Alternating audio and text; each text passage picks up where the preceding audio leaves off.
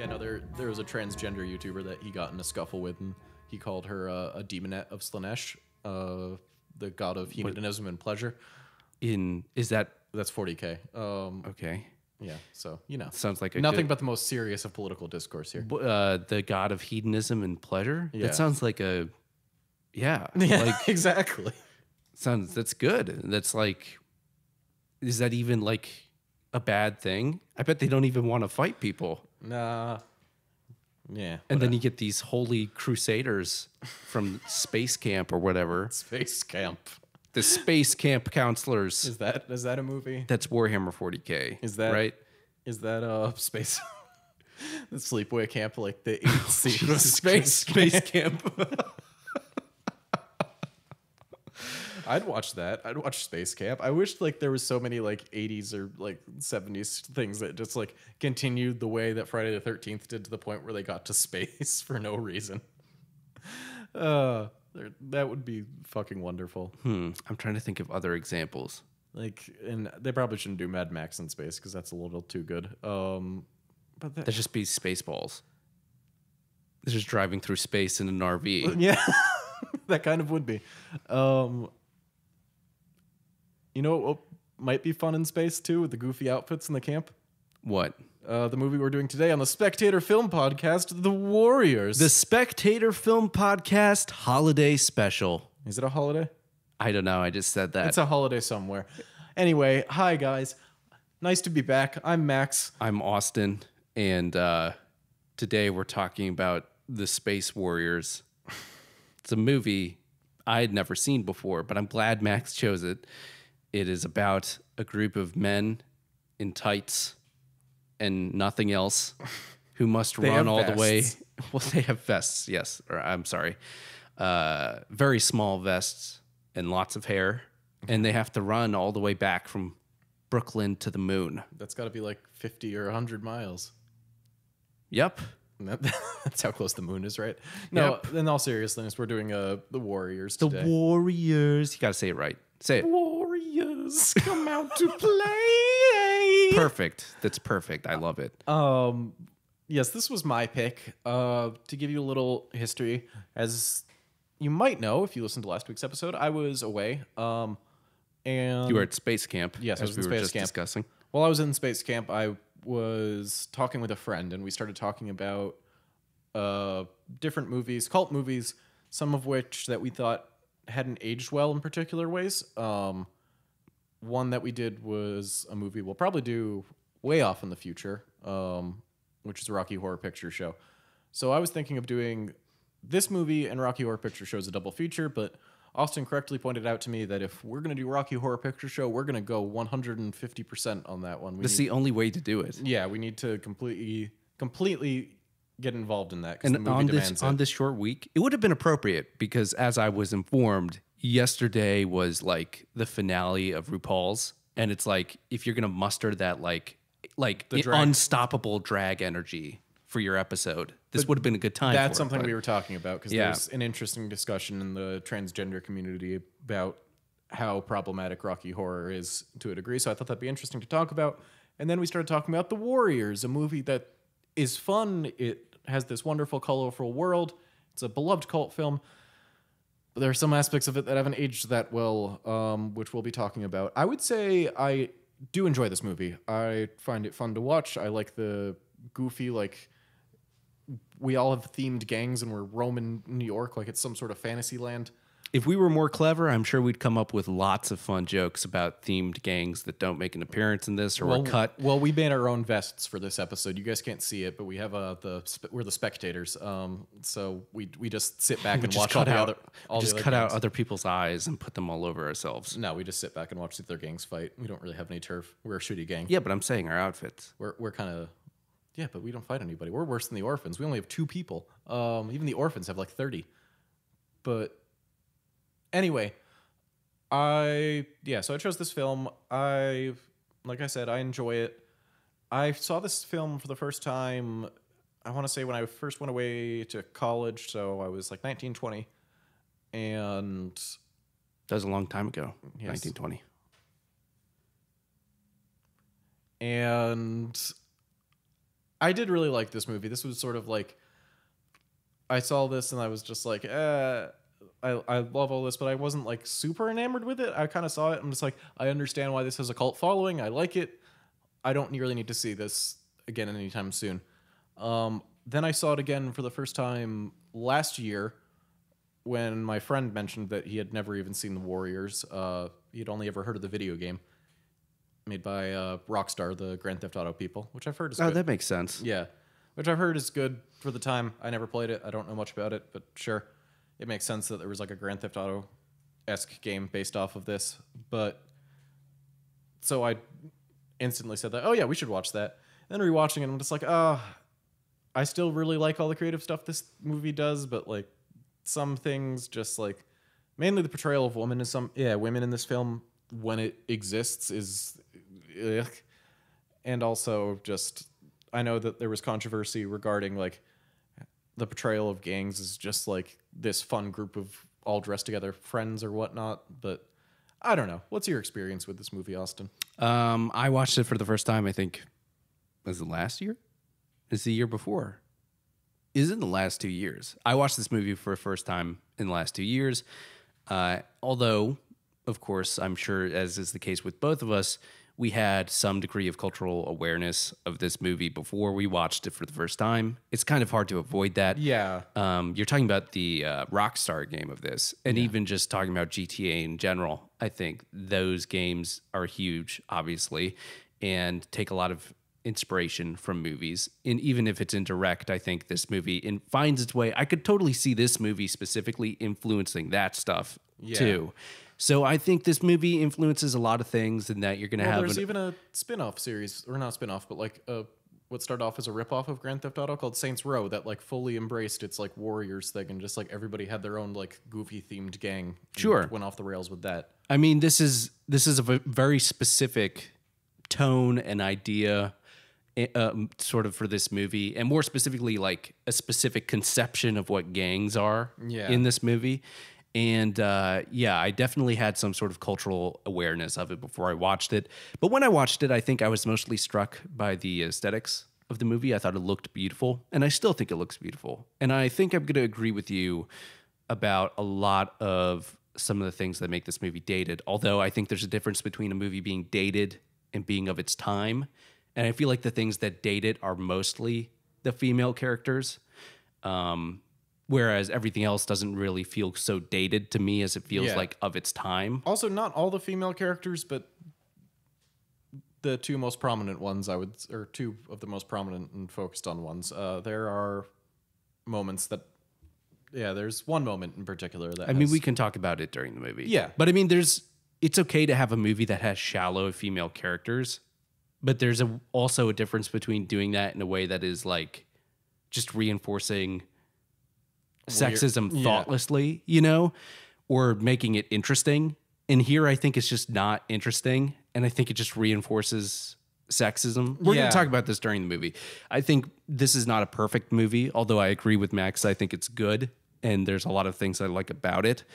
And I totally understand why it has arrived at this sort of cult status, and I think that's justified. But also, I think it misses quite a few opportunities to expand on its story, or at least open up some storytelling possibilities in the premise. And I think that sort of puts a limit on it for me. I think it's a very ambitious movie that could have like reached a new level if only they had reorganized a few scenes. To sort of interrogate their premise a little bit more and interrogate, the idea of these gangs. But as it exists, I think it's a very interesting and probably unique movie. So I still think it's worthwhile what we have. And I'm glad you chose it because I think it's a neat movie to talk about. No, it's fun. Also, like this movie's called an action movie a lot, which is not true. Yeah, no. The action, as has been pointed out by other people, that the action is the weakest part of this movie by far. You were talking about the expansion of the world. I honestly think that for the most part, I kind of like the fact that like all the other gangs just sort of exist. And we're introduced to them like, oh, they know who they are already. Well, let me clarify. It's not so much expansion of the world, but expansion of the premise. Like, I don't need more gangs or anything, but I do want them to explore this premise more. And we'll talk about that more during the movie. Well, I'm sure that they'll explore it in the inevitable remake that's going to be coming out. I'm surprised they haven't already, to be honest with you. I wouldn't be surprised if it's not already in pre-production. And it's just going to look like shit because they shot this on location and you can tell. And that's part of this movie's beauty. But you know, for the new one, whenever they do remake it, it's just going to be on some sort of studio subway or whatever. In New York City after the apocalypse, and it's all grungy now. I don't know. Do you think they'll do like an Ocean's 8 and it's all women? That could be it. That could potentially be more interesting. We'll talk about that. You could spin the wheel of what marketing ploy is Hollywood going to use to try to get people to see this soulless remake. Because I think neither of us were 100% opposed to a remake of this if you did it in the right way. And we'll elaborate on some of those ways that potentially would make this movie interesting. Even though I'm still never going to see the Suspiria remake. Which I just don't understand. Yeah, I know. I've acknowledged it's stupid and I gain nothing from doing it. But if you're going to remake The Warriors, maybe do it that way, of just like take the base idea of it and put it in a completely different direction, but like in an artistic... Get the director of Mamma Mia. You know what? If they made The Warriors a musical, I would see that in a second. I'm sure they has Broadway not made The Warriors a musical? This is so close to being like a Grease situation. We'll let you know after the break if anybody has attempted to make a Warriors musical. If not, we'll get started right away. Yes, trademark Spectator Film Podcast 2019. The Warriors musical in space.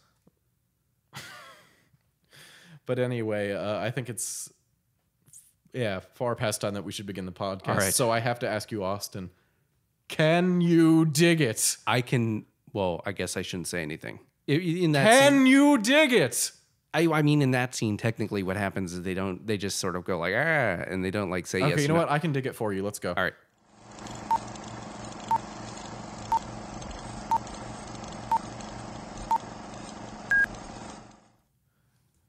So we looked it up. There is, in fact, no Warriors musical in planning or any stage. So we'll get right on that. Or if we have any industrious listeners, contact us and we'll sell you the rights for $5. Because we definitely own the rights to that.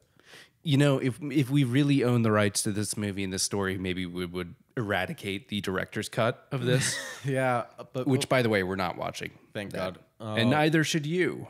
Don't. It's not the worst. It's just kind of extra for the sake of being extra. But anyway, we're going to start off with this wonderful shot. I say wonderful too much, but of the Ferris wheel on Coney Island, which looks great. And then we get sort of this amorphous, as you pointed out, like abstract, geometric sort of thing just pulling in. Subway. I mean, obviously it's a subway, but the way they shoot it is very specific. I think it does a great job of introducing the tone and I guess the expectations of the audience for this movie.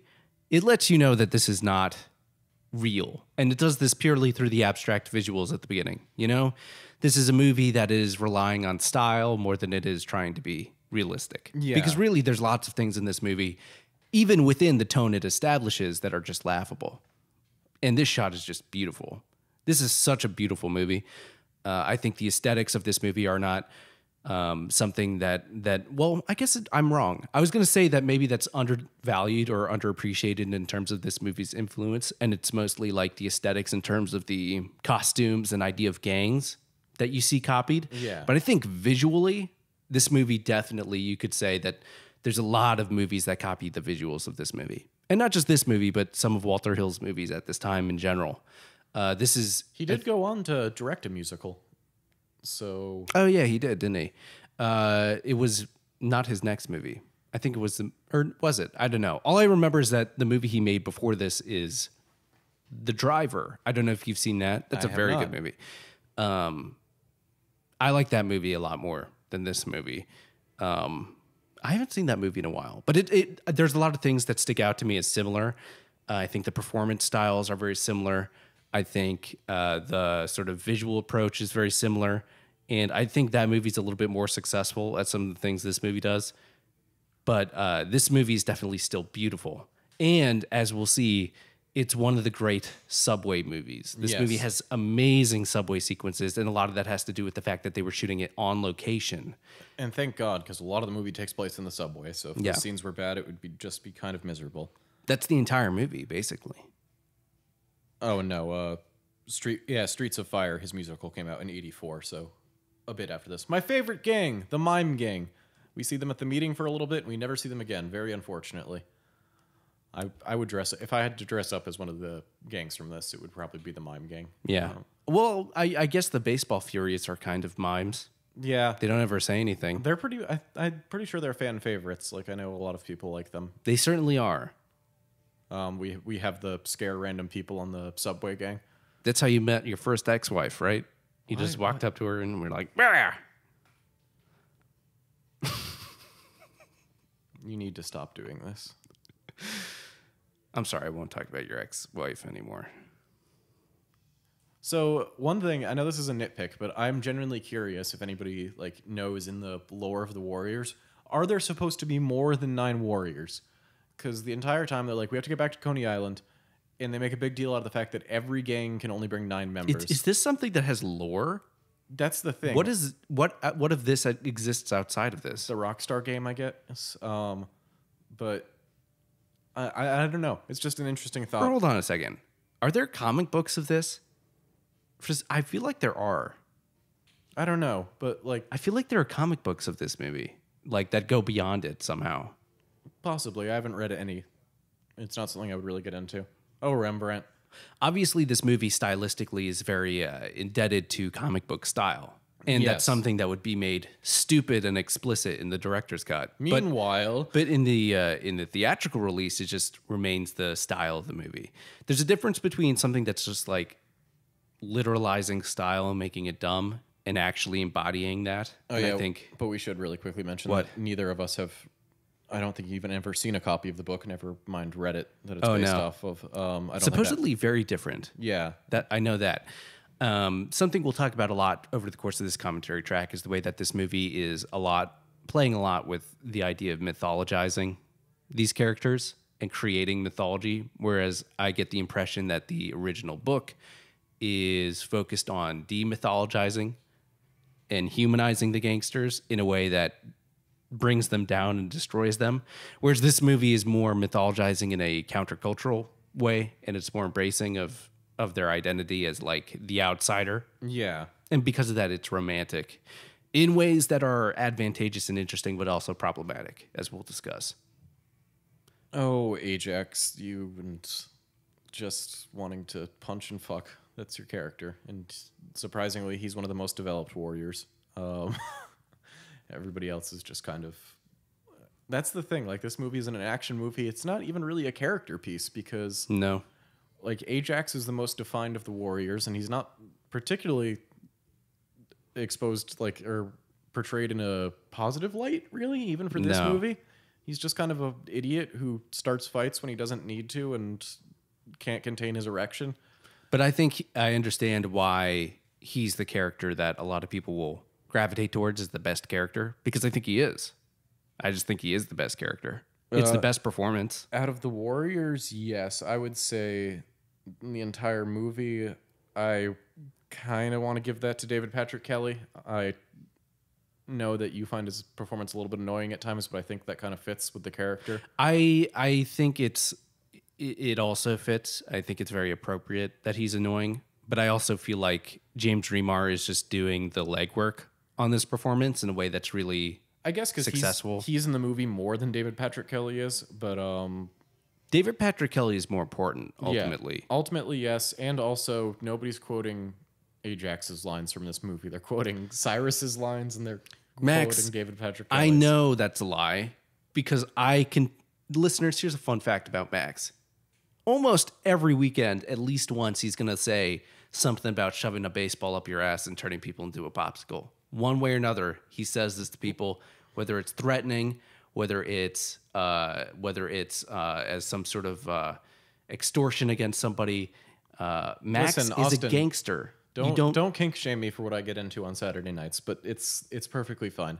Anyway, we're here at the meeting, and this is one of the things where the premise of the movie comes into play, where you get all these glory shots of all these fun different gangs in different colors. Oh, look, it's Doug Jones. If only. If I found out Doug Jones was just an extra in this crowd, I would like this movie even more. What is it, Baby? Yes. The Baby Gang. Why not? That's the joke that you could just do over and over again for this movie, is just come up with the themed gangs. And we have the Country Bumpkin Gang. Well, we were talking about this. I ultimately felt that if I was part of a gang in this, it would just be the Lollipop Guild. We dress up like those characters from Wizard of Oz. We should quiet down a little and focus on the brilliant speech of Cyrus, which is, I would say, one of the highlights of this movie. And it is a good way to energize you for the start, because a lot of this movie is just like them running away in the dark for a bit and being confused about what's going on. So when you have this energetic opening with all these colorful characters and then Cyrus preaching to them all very passionately, it really sets a fire under your ass to get you through most of the rest of the movie. Well, it's a classic sort of storytelling moment where they're going to have a big dramatic, I guess you could say it's a tragic sort of device, a tragic storytelling device, where there's this big thing that's happening right at the beginning, and then something bad happens that just sets off the entire events, right? Yeah. And it's like, it's the thing that makes it like a tragic device is like the idea of it being them on this like sort of, they have this like vector, right? And I'm talking about this entire community of gang members, right? Yeah. They have this vector and they're going upwards, right? If everything he's saying in the speech pans out, everything's going to improve in their life. There's going to be less violence, going to have more equality. It's basically talking about collective action. And that's going to get to some of the stuff about the subtext of this movie and why it's of its time.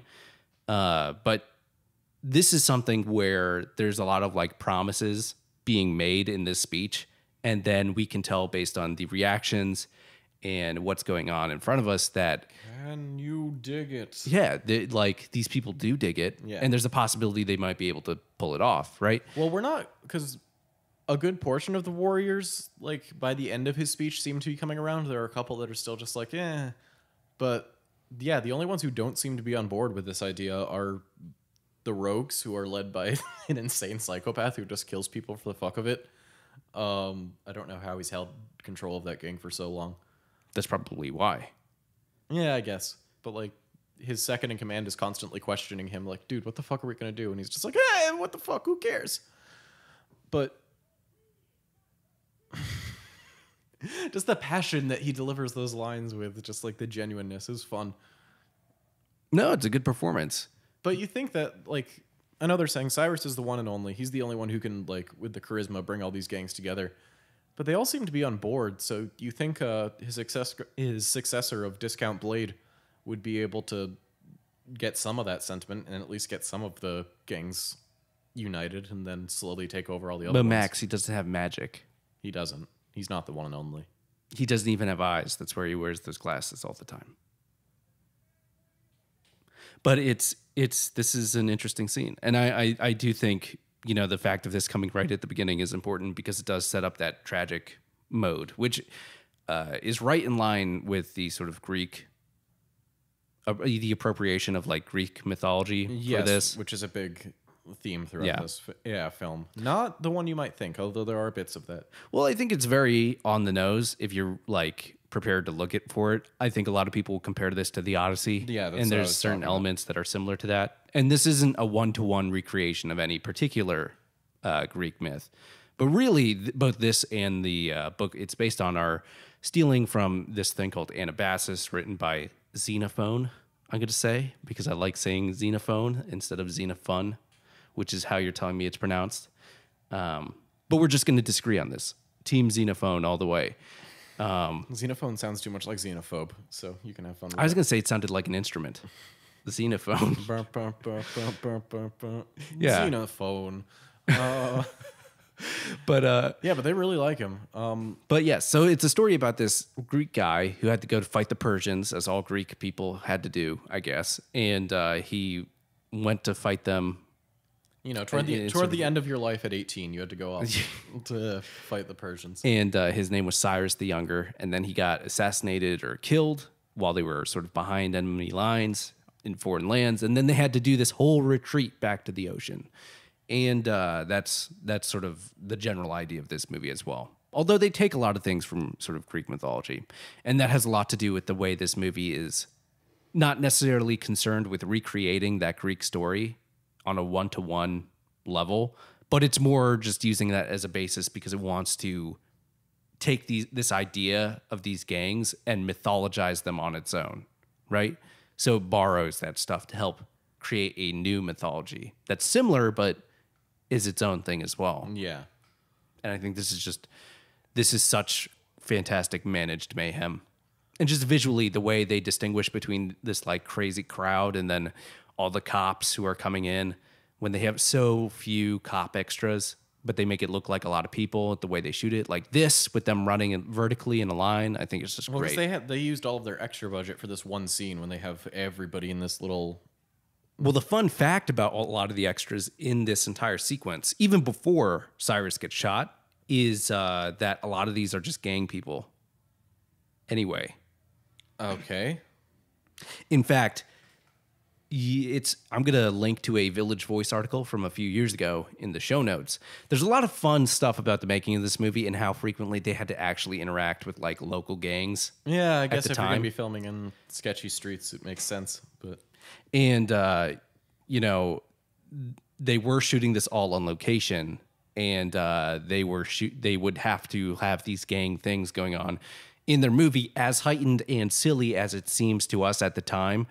It is just close enough for it to be a thing where real gang people would have to get involved in certain ways, or people, gang members would be attracted to production in ways that were troubling. They often had to pay off gangs to shoot on certain locations, right? And also the fact that they had to shoot everything at night too. yeah, so here's like the rogues start a thing to pin it on the warriors because the warriors were the only ones who saw them do it. And the Shaolin monks Elbow him to death. Yeah, it's very funny. Just all elbow. So were the cops going to come in if nobody got shot? Or were they just going to be like, oh, that's convenient. All of the heads. I think in the book it's implied that it's more of a connection between the cops getting him. Like the cops are with one of the rogues Oh, okay. who tipped them off and then gave him the gun somehow surreptitiously, and he assassinated him, and then the cops stormed in right after. Yeah, so like that's the thing though. We should start that now. No cops are portrayed in any way with any agency other than they are a mindless evil force in this Yeah, movie. because at the very least, the other gangs have faces. They have faces. They Yeah. interact with them in unique ways. They have personalities. There is no God. That is so beautiful. I'm gonna say this a lot, but just the way they balance like the highlights and everything, but keep everything looking gross, but also produced is really amazing in this movie. Yes, but cops in this movie are portrayed as just sort of mindless drones that are bad. They don't have any agency. They don't need a reason to arrest the warriors when they run into them. They just do because that's their purpose. In many ways, they are treated and behave like a gang, but they are not granted the level of individuality that the gangs have. You know what I mean? They're the embodiment of evil of that other society that these guys will never be a part of. But they're all the bad parts of other gangs. Yes. It's just they have none of the potential benefits of that, you know? Yeah, exactly. They don't even have the choice to be different than the way they are. It's interesting. And I think, there was some controversy with this movie at the time when it was released. And I think a lot of it had to do with the original tagline for this movie? Which was the... Can you dig it? If that's not the tagline, No. that's fucked up. On the poster, the original tagline was, these are the armies of the night. They are 100,000 strong. They outnumber the cops 5-1. They could run New York City. Yeah, people were not happy about that with New York City being such a fucking shithole at the time. Right. So there were protests and talks of getting this movie banned because of it. But Well, it was pulled out of theaters prematurely. because of that? No, it wasn't because this movie incited violence. but there were violent things happening at screenings. Despite how much money, it made a shitload of money, like right away, this movie. And there were violent things happening at screenings. And it's not because this movie incited violence, but just that it was a big movie about gangs. Yeah. And specifically generationally. I think, like, compared to this to The Godfather, this is more a young person's movie than The Godfather, right? Yeah, because The Godfather's like old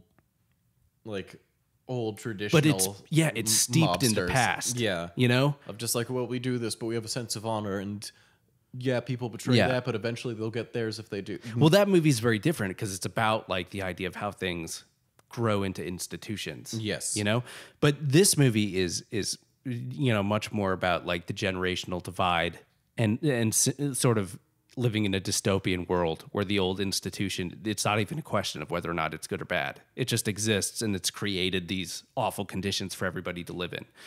But it attracted younger people and gang people, right? So it wasn't people with like pretenses of being civilized. Well, that's a shitty way to say it. Yes, but like, like attachments to the existing structures of things. This is completely new, and even though that all of these individual things are working together for a common good, they're not forming a society yet. Yeah. And the whole premise of this is the guy who's trying to form a society and cohesive unit out of all of them gets killed in the first 10 minutes of the movie. And you know what? Can we just pause to say how much Rembrandt sucks at this? Honestly, if I'm being honest, he's probably my favorite member of the Warriors because fuck Ajax, and he's just, for whatever reason, if there are more than 9 Warriors, they chose the kid who takes a very long time to graffiti things to be one of their representatives at the council. So good on them for that.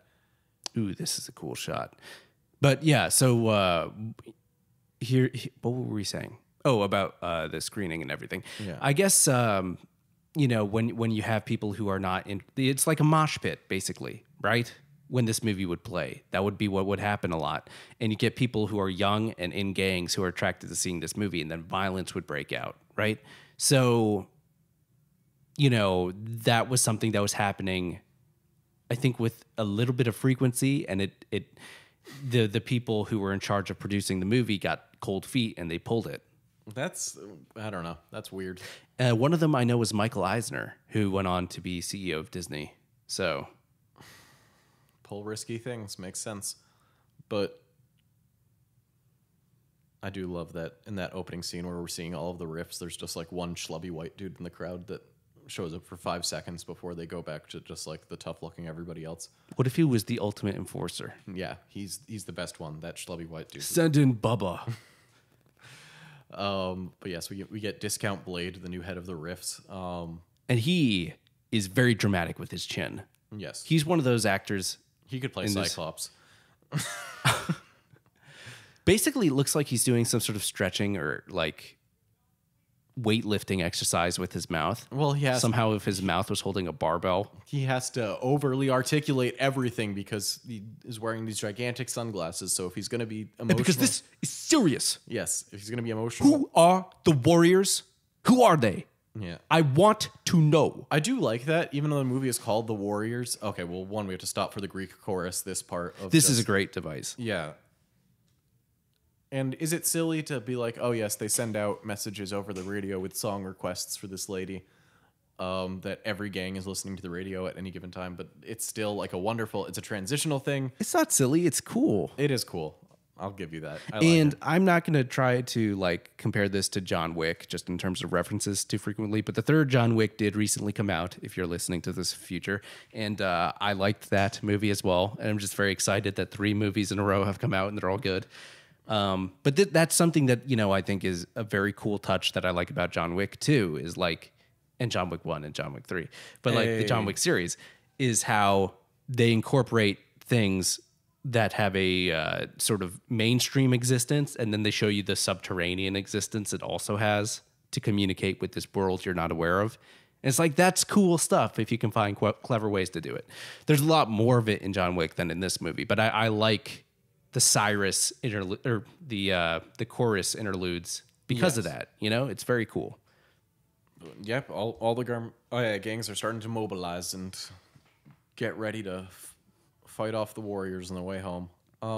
But do we want to say one more thing about the police? Yeah, sure. one thing I was Well, we're gonna curious bring of. them up later when they become more relevant, but I guess so. I guess I was just thinking in terms of the drama of this movie's release is like I was wondering like was a part of the uproar more because this movie didn't have reverence for the police than the actual violence in the movie? yeah, they're not Because there's so not a they're lot not of people. violence. There's not a character that's just like, Yeah. listen, man, I only do this to feed my kids and wife, and Yeah. I get you. Like, no, they're all just mindless. Because even to compare it to The Godfather, Yeah. you get crooked cops in that, right? But at least it's giving them a face, Yeah. you know? In this, they have no face whatsoever, and the movie just takes for granted that they're like subhumans. Well, we can argue about whether real cops are subhumans or not, but that's a discussion for a different day. I'll say for now is ACAB, but I'm gonna have to resist like most of this commentary becoming like just look at all the different gangs, because It's very cute. it's cute, and like that's I think why everybody like this movie endures in the popular imagination is just like, yeah, it's a good movie. Yeah. But like you would already like, even if you were joking about like the Lollipop Guild and shit like that, there are people who do want to be like, what would my gang be in this Yeah, it fun has fictional this universe? fun cosplay element to it. Yeah, I know a lot of people do dress up as the Baseball Furies. That's a thing. Yeah. So, But you know, that's probably a good opportunity. I don't know if we should pause for this scene because I think this is an excellent scene that's going to come up with this bus. But I think that's one of the things we were talking about in terms of like, if you were going to remake this movie, what would be an interesting way to take it? And if we're starting with the outfits, we've already mentioned, you know, we were talking about Tim Curry. yes, Rocky Horror. Yes, thank you. Earlier, and like the drag energy, and it'd be like, you know what? A way to do this movie interestingly, if you had to remake it, you make this queer punk more than just like I'd be okay with like that. hyper masculine punk, you know? Because you've got a way to do it. All these people have their identity with their outfits, and it's like you make them own that in a way that this movie. And this is less movie is focused punk on. to a degree. Like we have Definitely. we have this gang, which are like classic skinheads before Nazis co-opted the term. Because for all you punk historians out there, you probably already know this, but the term skinhead initially wasn't a racist neo-Nazi bullshit thing. It was originally just an offshoot of punk that talked about politics a lot in England. And then, of course, Nazis co-opted it and made it the shitty thing that we know it as today. But we know that these are the classic cool skinheads because they have different ethnicities throughout the gang. But yeah, if you update that for a queer punk feel, I think you could do something really interesting with that. It doesn't have Yeah. to be the main characters. Listen, honestly, if you're gonna remake it, you can keep the Warriors as this all male, like hyper-masculine gang. But I would like to see like different people on the other side of this good society. More variety in the Yeah. overall gang community that they have to interact with. I would love that. That would be great. And I think this movie sets up for that, though, is the cool thing. Because this movie is so much about the outfits already without really focusing on it, right? And the reason I'm keying in on the outfits is because that's the part of the performative identity that I think makes something like a good vehicle for like making it queer punk, you know? Because that's a big part of making movies about characters living in this space, right? Yeah. Is like that performance element of it. And I think I would be you okay could with capitalize on that. you with could this. and yeah. you could make the Warriors different. Yeah, like, but I'm just imagining the preemptive shitstorm online What? of just like if you end up making like the Warriors just like part of the LGBT community or make some of them women, because you can do that in a really good way. You can do that in a corporate analyzed. We've calculated the amount of outrage that this will get. Corporate feminist Yeah, like, Ghostbusters. thing. Yeah. It's never bad to have more female representation in movies, but like a lot of it, as you'll see for stuff like the Ghostbusters remake, and that's corporations relying on backlash from internet weirdos to sell their movie and get millions of dollars of free advertising. But also relying on like coding for like social justice that's values that's too. the thing. Yeah. Like you get the people who will be outraged by that kind of stuff, Yes. will talk about it and have hot takes about it. And then you have people who feel that they don't agree with those fucking weirdos, need to make their opinion more vocal. Yes. So they'll go see the movie, make it a hit, and the and movie's just Yeah. okay. The movie's average. People will forget about it in 2 years, but it will make $2 quadrillion, so Yes. it doesn't matter.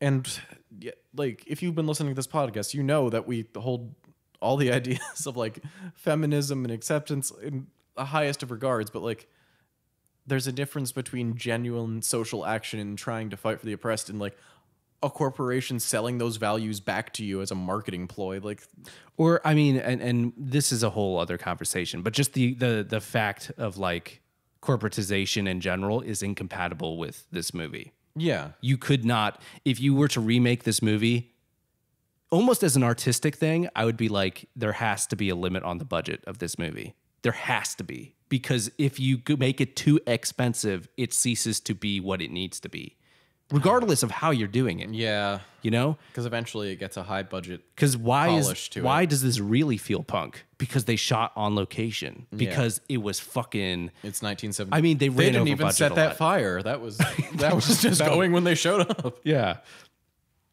But yeah, so that's an important part of it. And I think that would also be an important part of doing it if you're going to go in a queer punk direction, which I think we would both be in favor of. You would also want to maintain that low budget feel because that makes it feel more alive. Yeah. You know? You don't want it to be like corporations sponsoring Pride now. And Yeah, just yeah. like selling you That's not going to work in this movie. rainbow product shit Not back gonna work. at you. Yeah. You need it to be from the ground up. And you need it to be like, you still need it to be aggressive, you know? And Who does this chick remind me of? Just like, I don't know. She let's reminds guess, me your in- sister? No. Oh, your mother? No. She reminds me like another character with a similar role in like another movie, but I don't know. Who does he keep calling? Is he calling like the actual leader of the rogues? Is he I have no calling- idea. Is he calling like I just assume he's bragging because he enjoys getting like one over on people. I think he's a really interesting character, and I think I like the change that is being made from the book. Where again, I'm not even sure if this is correct, but the idea that he's in it with the cops, maybe. Yeah. I think I like it more that he's just a shit. Yeah. You know, I think that makes it more interesting because then his motivation is entirely internal. And it makes him more of an interesting character because he's motivated by just character motivation instead of some sort of dangling shiny object out in front of him. Yeah, he's smart. He was down to assassinate Cyrus, but he's the only one who's just like, maybe we should take killing the warriors seriously rather than just sort of fuck around all night. Well, that's the other thing that I think could be improved by this movie. We sort of talked over that bus scene, but I think that's a really fantastic setup for that scene. It's well shot. It's well executed. It's just great. And there are a number, and that's really why I think this movie is a classic, is because there's a number of set pieces like that are just, God, they're just fantastic moments, right? And, you know, even before, you know, the Americans knew about Mad Max, you have that sort of Mad Max moment where the bus is looking for them and it's going to run them down. I think that idea, and again, we haven't really said it yet, but this premise is amazing. Right? So between the premise and some of these set pieces, I think that's where this movie succeeds the most. But I think it could succeed more because I feel like it leaves some cards on the table as far as this premise goes. Like these characters, they don't realize that people think they killed Cyrus until there's 20 minutes left in the movie. But I'm okay with that, honestly, because they're not sure if the general truce is upheld after Cyrus's death. So they're prepared for trouble when they go into other gangs' territory. They know that's a thing that could happen. Right. And honestly, I think that confusion kind of adds to, because if they know that everybody thinks they killed Cyrus, there's no reason for them to trust any other gang whatsoever. Like, But there's already no reason for them to trust anyone. well, these guys, like, These know, gross boys. these gross boys, they know they're so far down the totem pole that it wouldn't matter. Also, the Lizzies, they say that there's already part of an outfit. So and they know about Cyrus and the meeting uptown. So there's no reason to trust them. I think them not knowing and them being in the dark adds to this sense of confusion and desperation that holds the movie for a lot of it. So I'm okay with them not knowing until the last 20 minutes. That's don't not their know. primary goal. Their goal is to just get home safe, and they don't know what kind of obstacles they're going to go on the way home. Well, their goal is the same either way. I Yeah. guess my thinking is that, okay, if they don't know, then it doesn't matter that they were accused. Well, it does because it matters to us as the audience because we know the full extent of the shit they're going to have to go through. They don't. They're walking in there blind. Right, for a but lot we of it. don't. But we don't necessarily see evidence that they're being more dramatically hunted. Like they run into people by accident. You know what I'm saying? Only when they reach the Lizzies is it actually a trap for them, and that's like an hour into the movie. Well, but They run into people. the it's an bus accident. people were hunting them because But that could have just been happening because they broke the truce. You know what I'm saying? yeah. But Like I want this movie to be more focused on people hunting them down I guess for what they did. But honestly, a lot of this could be avoided if they just weren't so stubborn and took off their colors. Like, I know that's a big deal for them. Maxx, you never do that. I know you never do that, but like, it probably would make the trip home a lot easier. It's sewn onto their bodies. They can't do it. That's why they don't wear any other shirts. But, oh God, these orphans are just gross. Yeah, that's the whole point, though. Somebody's going to clip that for when I try to run for president and take me down. Talk about how gross orphans are. Yeah, I said it. What are you going to do? I'm not voting for you if you ever run for Oh, president. thank you. I'll vote for literally anybody else. I'll consider that a favor, trying to smack some sense into me. Austin, don't do this. And then we have the wonderful introduction of a female Woman. lead. Whoa. Isn't it a great? She's causing problems for this peace treaty that's about to go down, and you can see her nipples directly through her shirt. This is great. Oh, her name is Mercy. I think that's literally the only time we ever hear her name, because other than that, she's just woman, female, love in 18 parentheses and an italics interest. It's just, yeah. Not love interest. She's just interest. Yeah. Oh, God. So, yeah, I think this is a good time because we've been praising this movie to no end, and I think it deserves it. But we get the sexism thing where this lady comes and she's just a disaster. She fucks up what could normally have been just, oh, these guys, they flattered the lowly gang enough so that the gang will let them through the territory, but no, she has to fuck it up, and then she tags along with them for the rest of the time for... Well, I think as the scene develops and the fact that the movie is committed to having her in the rest of the movie, you can potentially have the same moment as long as there's an actual internal character motivation that's really explored behind this. But they kind of leave it hanging. Like, it's okay to have a woman behave in stereotypically shitty, manipulative ways, right? If you're committed to exploring that in your movie. But I don't think this movie is, you know? I think part of it has to do with the fact that Windows here was actually fired from the movie prematurely because he got into arguments with Walter Hill. Because he wanted to have a bigger role in the movie. I don't think it was that. It's just he had demands and stuff. Well, no. From what I heard, he had a bigger role in the original screenplay, and they cut a lot of his scenes. And Guillermo del Toro's original draft. Oh my God! Stop making that a thing. It's not going to happen. It's gonna happen. It's gonna happen. But no, in the original screenplay, was he had a more. squid. He had more of a role, and then they cut a lot of it, and he was kind of hurt, which is why he's not even present for his death scene. No, I from what I saw, it was more that he was just sick and tired of his like attitude and shit, and they cut it because they decided to kill him because they were tired of his attitude, and that's why it's so awkward. He is originally set up as the romantic interest with Mercy, and it was originally going to be that they're the ones that have the connection, but Instead, it's Swan, yeah. the very memorable character of Swan. Honestly, it's weird to me that they, because really, if they go in that direction, how many people do they even lose?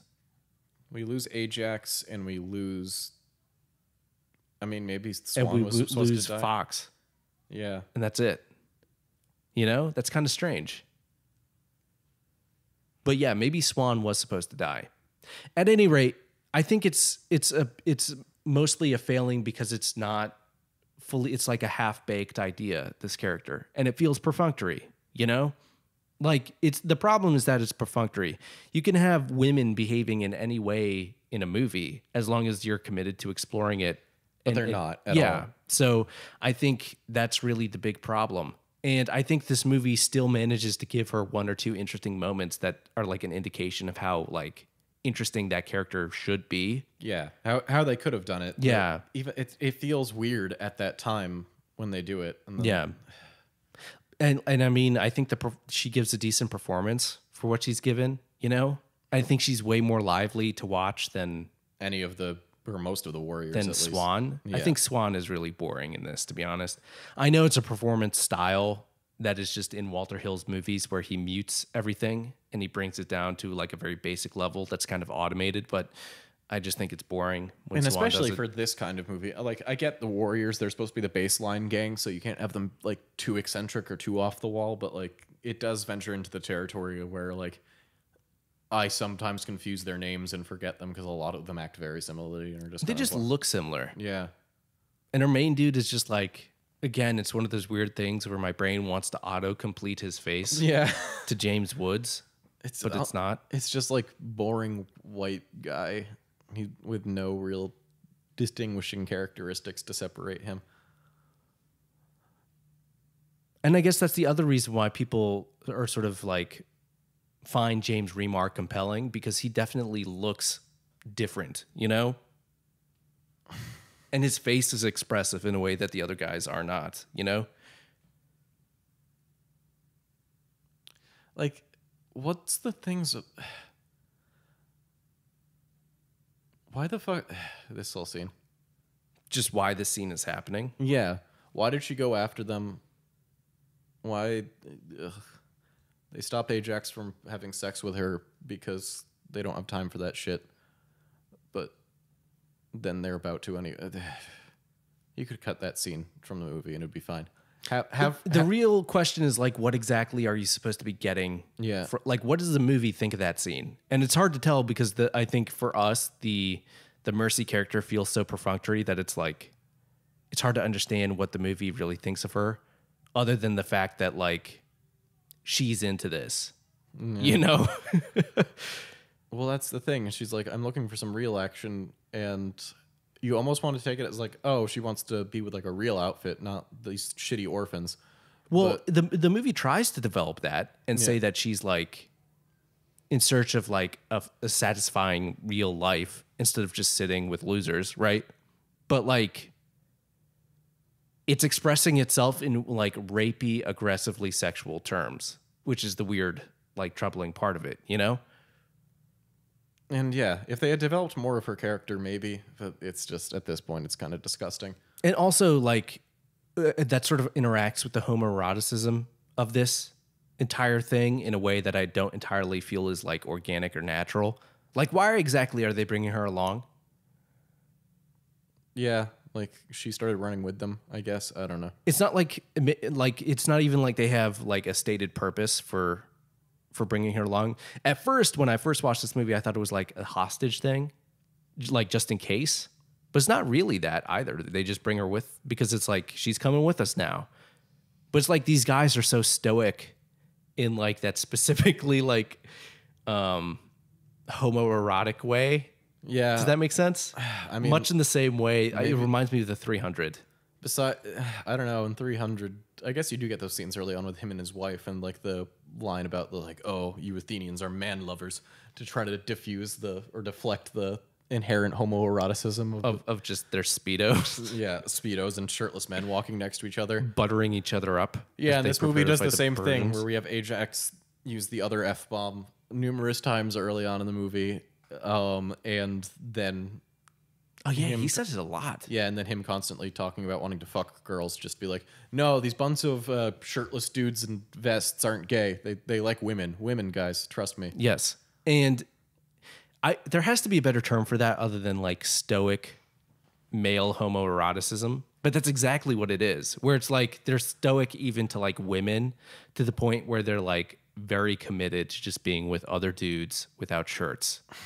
And that's the alternative to like respecting women at all. You know what I mean?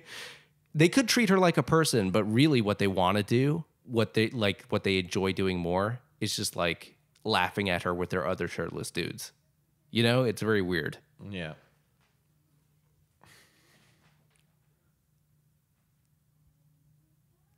Aw. This is a fake Ramones gang that the Rogues are. But Hey, let's go.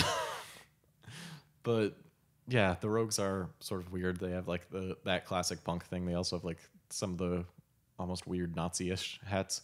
Definitely. And I think, I don't know, I just think it's so interesting that that's the reason why that happens.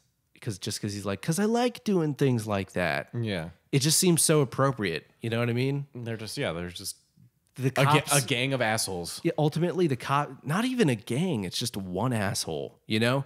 And it's like the cops didn't even have to do anything to blow up the entire conclave. It's just this one fucking guy ruined everything because he likes doing that. Yeah, you know? he just likes causing trouble. And God, that just feels so appropriate for 2019. yeah, of just like, oh, we're on the brink of this utopia and we'll run everything type thing, and just one guy manages to fuck it up because he thought it would Not be fun. even Utah. It's just like we're finally gonna do something different. Yeah. Well, you know what I mean. Like, Yeah.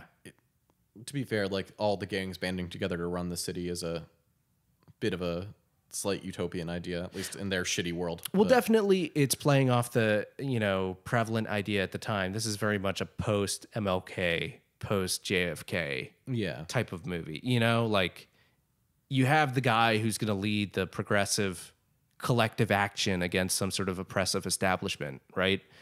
But he's gunned down. And then because you lose that cult of personality, suddenly there's no infrastructure in place to keep momentum going, and everybody's fighting for themselves again. Yeah. And yes, we're introduced to, well, we split up because the movie needs to go in several different directions. Really, this movie is so much better in the chase sequences than it is the fighting sequences. Yeah. Like all these subway scenes are just so beautifully shot and so well choreographed. And this is just such a great, like a suburban, not suburban, but like urban marginalized space movie, which is another interesting thing. Maybe we can pick that up from our conversation from Hellboy, right? And how, it's very deliberately explored in Hellboy. But goodbye, Windows. That's not, is it? What? I don't know. Never mind. But anyway, so the idea of characters going through marginalized spaces is explored very deliberately in Hellboy. And I think it's also explored here, how their marginalized spaces are just their mainstream spaces for them, right? But stuff like subways, graveyards, right? Yeah. Dilapidated carnivals. It's weird that we keep, oh, here we go. What were you going to say? I just want to take a moment to enjoy the Baseball Furies, because even though they're not the most effective gang, they are probably the most memorable. Well, they have the best cardio because all they do is play baseball all day. Yes, they run for quite a while. Yeah. Although I'm disappointed that none of them think to carry a baseball to throw at people, because We were saying it'd be really effective if they had a van with like one of those automatic pitching machines attached at the top. Yeah. You can keep the theme, but come on, guys. You're... Or a baseball grenade. Yes. It's got like a fuse coming out of it. That'd be great. That would be might be a little too campy. They even say for this batter movie. up, and then they throw it up in the air and they hit it at them. But it's interesting you're talking about marginalized spaces and whatnot, because you know who ended up being a fan of this movie? Who? Ronald Reagan. He even What? called the director to talk about how much he loved this movie. What? Yeah, which is weird because it's like, What is this? Tell me about this. that's all I know about it. That he's just a fan of this movie? Yeah. Is he just a fan of the skinny boys running around in vests? I don't know what he saw in this. God, that man was insane. Yeah. Ugh. Yeah, I figured I should acknowledge that weird bit of thing I found, but And the fact that he would just immediately be like, I love this movie because it shows me what I have to destroy. yeah. This is a very good telling of what's going on in New York right We're going to now. make everything chrome and cameras everywhere. Get ready. We're going to turn this into Disneyland. It hasn't even worked that well, honestly. I went to Boston recently, and I was like astonished because I was taking the subway. I'm like, it doesn't smell like pee. Not everything in the city smells like piss.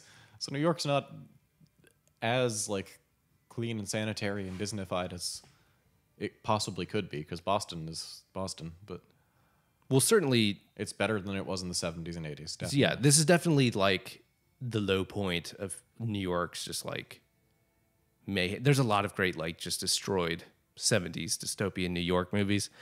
And this is definitely one of them because, you know, it's just, it has to do with the marginalized spaces and the fact of people accepting like this dystopian sort of post-apocalyptic reality as like the point of departure for this movie's reality. But it's really interesting. By the way, we're just not talking about how like clever this scene is when it's just them running, you know? And in fact, this scene is so good when they're just running that it just gets ruined when they start fighting. The bad choreographed fights. God, it's I don't even know if it's choreography. It's not shot well. It's just not well done. It's very clunky. They're cutting around everything, you know? Like it takes 5 shots for people to throw one punch, you know? Yeah, and then you just have like the scenes over and over again of him hitting the baseball bats together in the same way. And this it's unfortunate because this scene is interesting when they're just running after each other, you know, and then it just becomes a generic action scene it's not well done. Really, I feel like this movie. There's our favorite line. That's your favorite line. But the back of his shirt looks like it says fries. But the weird thing about this movie is I think it shows the value of having really creative set pieces for your action. Because again, it is not successful when it's just them fighting. But it is successful when it's doing creative set pieces like them running from the bus or them going on like a giant foot chase with these guys, you know?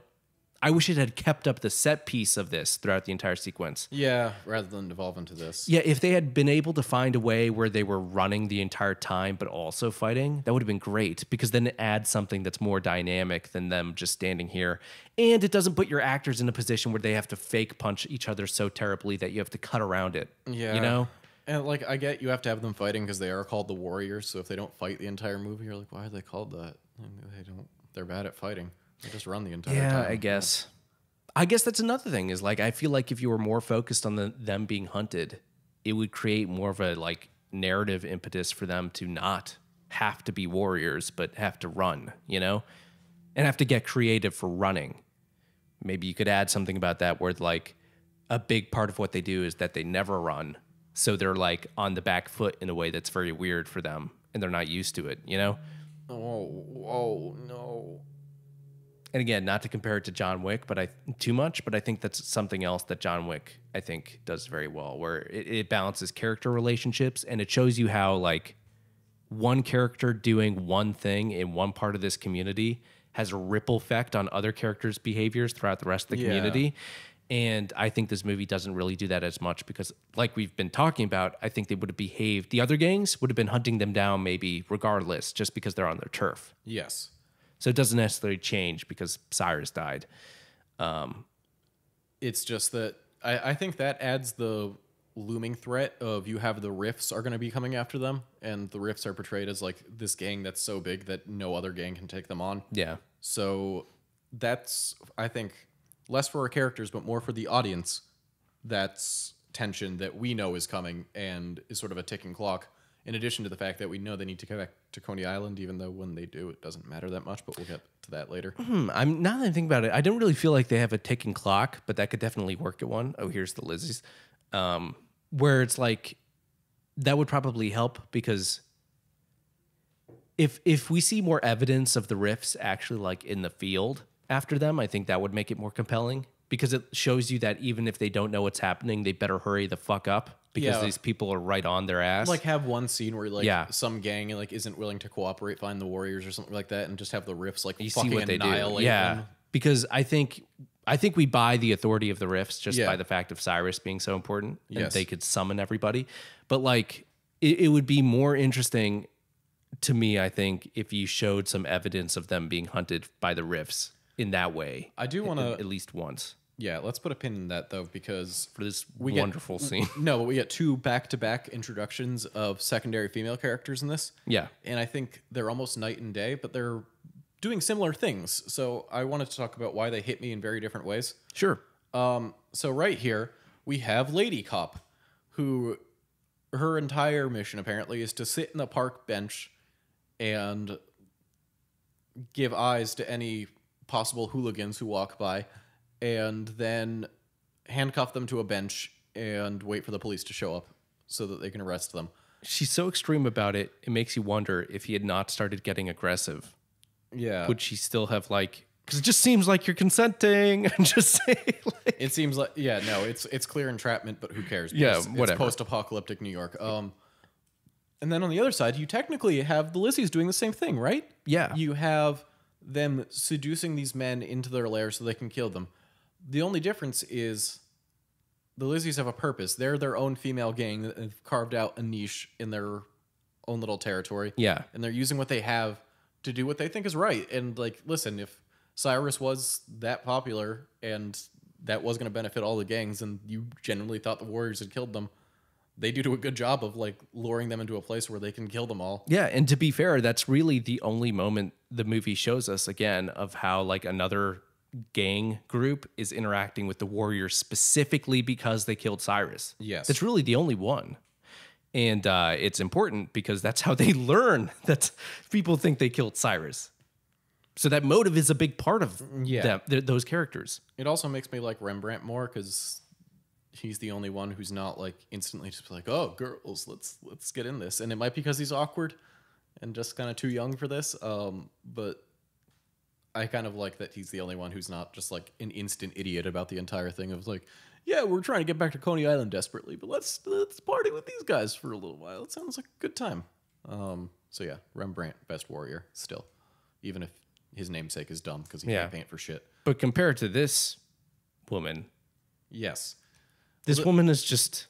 Come to think of it, we were talking about, there's no faces to the cops. She's the only real person that we get as a cop. And I guess the weird thing is like the movie just doesn't even take for granted that she's a cop to such a we never see extreme extent. we never see a badge or anything, but she has handcuffs. I mean, we do know she's a cop because the cops are waiting for the whistle. Yeah. But like, we technically never see her badge. So it's weird to think that she's just potentially some random woman. Well, yeah, I don't think she has authority to say you're under arrest if she's not a cop. But yeah, a lady cop. She's the only face of the police we get, and she's just entrapping this guy. Which honestly, I'm kind of glad Ajax is out of the movie because he's just...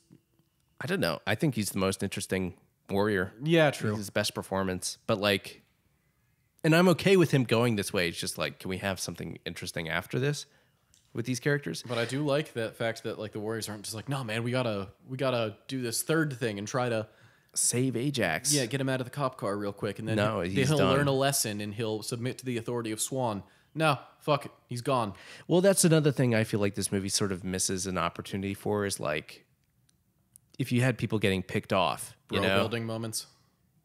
but like you could, that's, if you're going to compare this to the Odyssey, right? Whenever Odysseus is going to lose crew members, every island they come across has its own specific danger that is dangerous for a specific reason, right? So it's like on this particular island, oh, if you're greedy about a specific thing, that might be a disadvantage for you and you might perish because of that. Or if you're lazy, this island might be your weakness. Or if you... Can't keep it in your pants. yes, then this island might, then the sirens might get you. You know what I'm saying? Yeah. So everybody has their own weaknesses and different islands present different challenges for people. And if you're going to do this type of story, I think it would have been interesting to have more characters perish, or at least have more episodes that challenge people specifically. Yeah, and if you're gonna have a lot of the Warriors be like just names and no personality traits, that makes them ripe for killing them off. And then like you have a couple. Yeah. You have a couple when you get back, and then like possibly develop them more rather than just sort of have the nothing. Yeah, because it is one of those things that I think, you know, the more more you subtract, the more you can add layers to the characters you're really focusing on, right? So by the end, you have spent more time with them. Whereas this, I think it sort of more artificially creates that opportunity by separating them, you know? Yeah, I guess. And I do like the branching stories thing. It does give, I don't know, as much as I don't like the love aspect, like they do have some great moments together, mainly. They do have some good scenes. Yeah. I just think it just doesn't come together in the way that it needs to, you know? And I don't really buy that this movie's on board with actually exploring their relationship. You know, it needs maybe one more scene. I think really it's now that I think about it, if you had one more scene that really like sewed their relationship together, it could work better. But I mean, I think the movie is just dismissive yeah, of her character a little bit overall. But if you were able to get some more interiority from our lead here, I think that would help as well. Like the movie tries to explore her mind in several scenes, and I think that's to its advantage. But as far as our lead goes, the movie is never concerned with exploring what's going on in his head. You know, he's just our lead and we're following him, and that's it. But I think if you were trying to do that in a way that was not just dialogue, it would help sort of explore his attitude towards Mercy and thus inform how the movie feels about Mercy, right? And I think that would help as well. So do we like are the cops just told to look for like anybody in a weird outfit?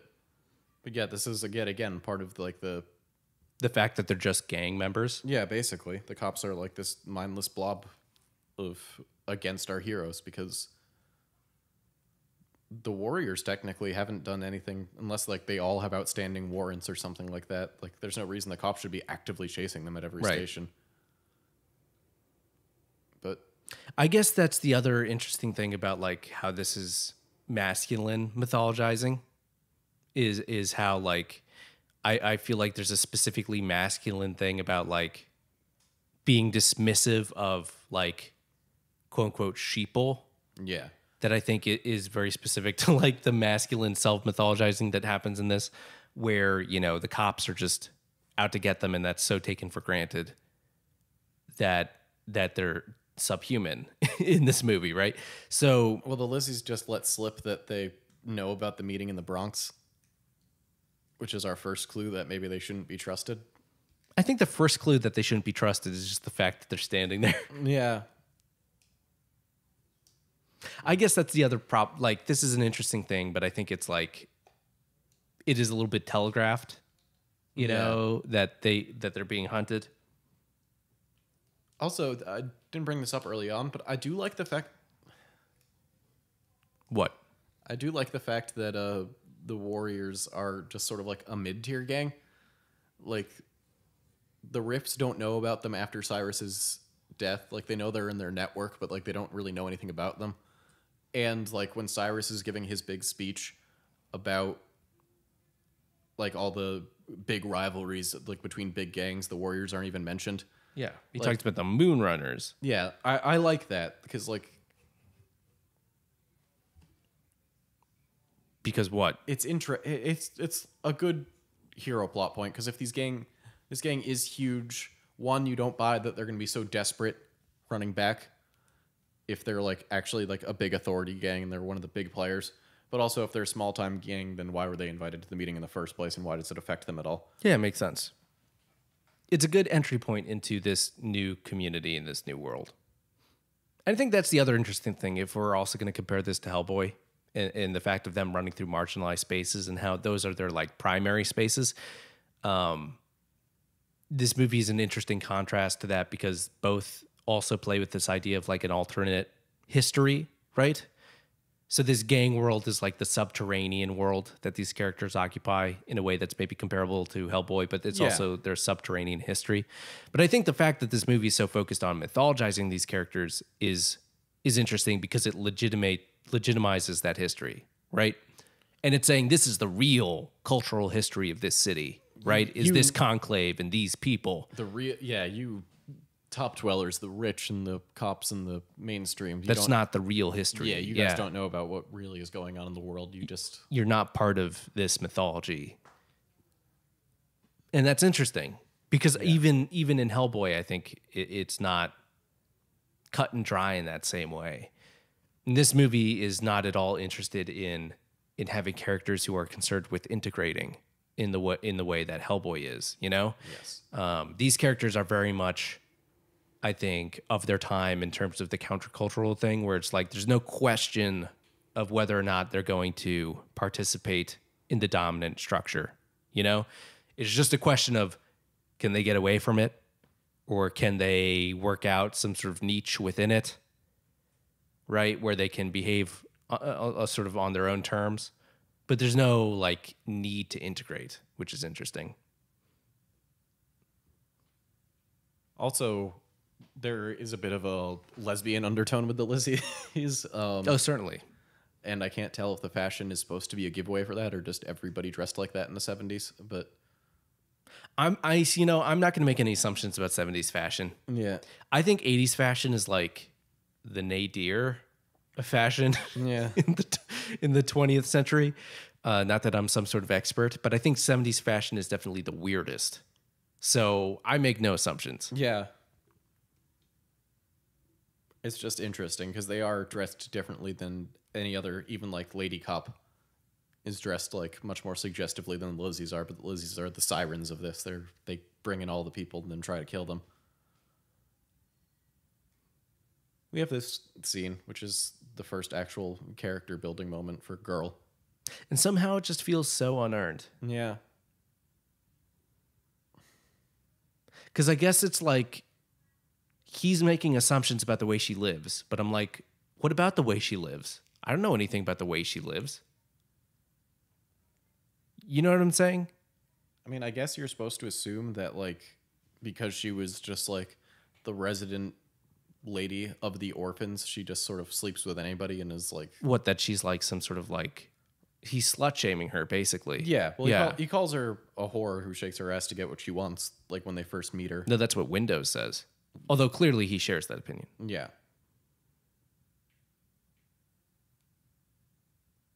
But it just confuses me because it's like, so what, you're this regulating monogamist guy? Yeah. No, I believe in the sanctity of marriage. We shouldn't It's like, what? we shouldn't have sex outside the light of Christ. So Yeah. that's why Ronald Reagan loved this movie. So Did I mention I'm Mormon? yes. Even though, like, earlier on, he's like, oh, maybe we should run a trade. Like, fuck you. Fuck you, Swan. And also, like, does she really need to have sex right now? I don't know. I don't hold that, like, I'm fine with this character wanting to just fuck him. You know? Like, I'm okay with her wanting to fuck him, but also there are more pressing matters right now. Like, getting back to Coney Island before every gang in the cities and cops find you and kill you. Just a thing.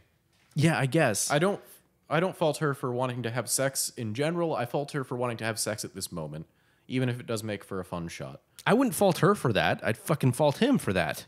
Well, he's the one. She's not, like, aware of the situation, you know?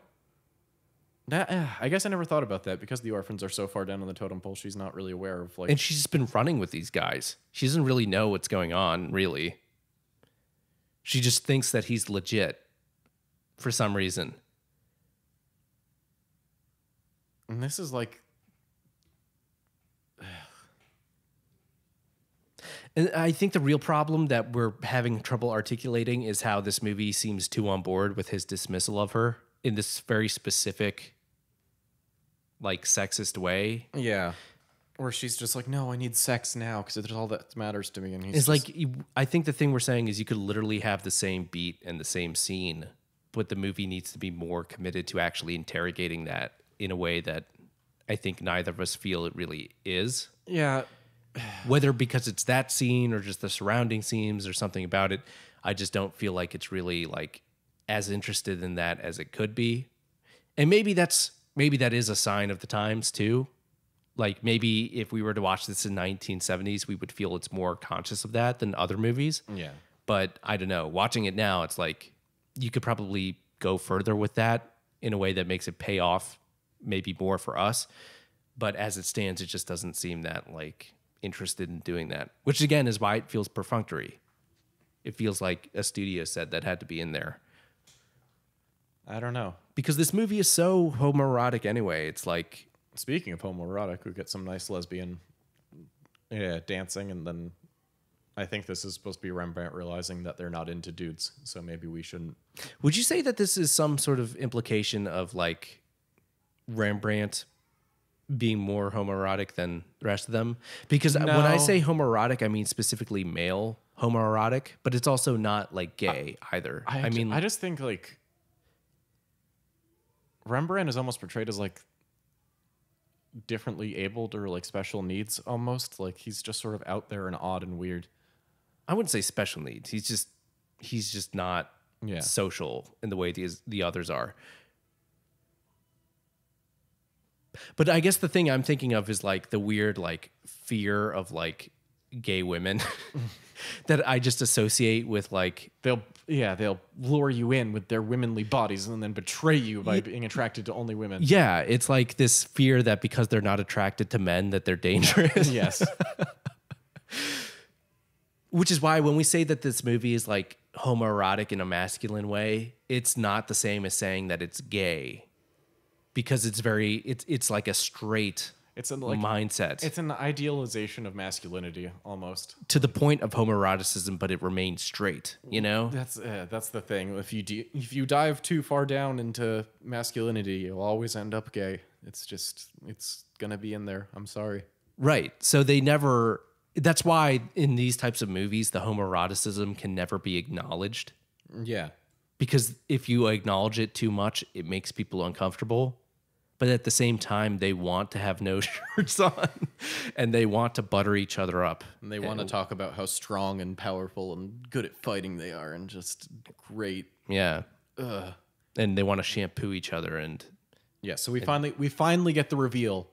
Yes, finally. And there's only 20 minutes left in this movie. Yes. I guess you could say it's paced very well. It is. So at the very least, even if you feel like these scenes are more of a slog compared to them just trying to run away from people, I think, we're in it the doesn't home last stretch, very long. And I do like the home stretch of this film. We're going to get the best action scene in a bit. God, these scenes are so beautiful. And we're going to get the best almost dialogueless scene coming up. That's probably the best building of characters and talks about a little bit of class struggle, a little bit of the others versus what we can only assume is regular main society that they could never be a part of. It's the prom couple. Yes, which is one of my favorite scenes in the movie, which is weird to say in a fun I would say it's definitely my favorite. Yeah, it's just weird to say that in like this movie because like this movie is like remembered a lot of just being like a campy movie of guys in different outfits in gangs hunting each other down, but it's weird to like have that like dialogueless really good moment be such a great standout scene. I don't know, people talk about it, but like you're not hearing people talk. Here it comes. This is the spitting image of me in the first grade. Yes, the country bumpkin roller skate gang. This is exactly what I looked like when I was 6 in the first grade.